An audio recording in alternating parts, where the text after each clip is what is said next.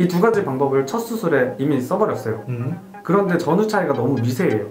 그래서 더 입체감 있게 비주랑 코를 더 빼고 싶은데 어떻게 할까요? 자, 여기서 가장 중요한 포인트는 내 코에 됐느냐.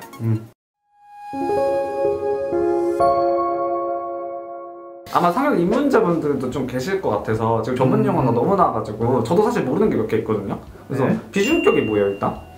비중격이란 뭐냐면 우리 쉽게 코 가운데 벽 있죠. 네.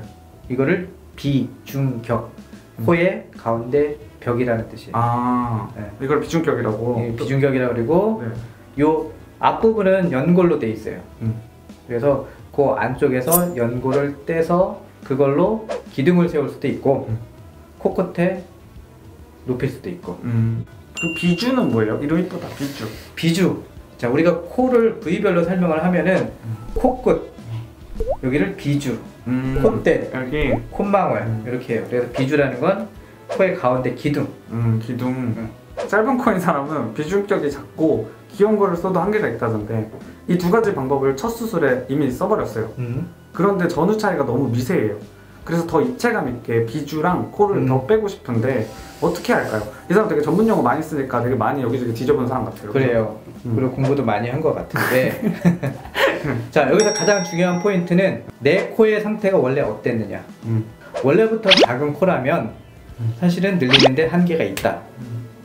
코는 그렇게 많이 작지 않았는데 짧았고 비중경고를 떼내서 기둥을 잡고 늘려줬는데 충분하지 못했다. 이런 경우에는 다시 크게 늘릴 수가 있어요. 재료를 바꿔야 돼요. 우리가 주로 추천하는 건 본인 늑연골을 쓸 수도 있고 요즘은 기증받은 늑연골이 아예 제품화돼서 나오는 것들이 있어요.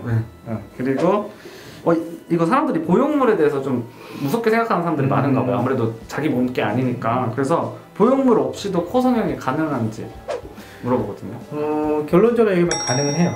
콧대가 높은 경우에 한에서 한정적으로 그냥 아까 말한 연골 같은 걸로만 코끝만 하면 되니까 그냥 넣는 게 나을 것 같아요. 그죠? 아무래도 이왕 째는 거, 그죠? 낫다 안 낫다라는 개념보다는 내가 너무 극단적인가요? 그러니까 높으면 안 넣어도 되는 거고 낮으면 넣어야 되는 거. 낮으면 그렇게 생각해요.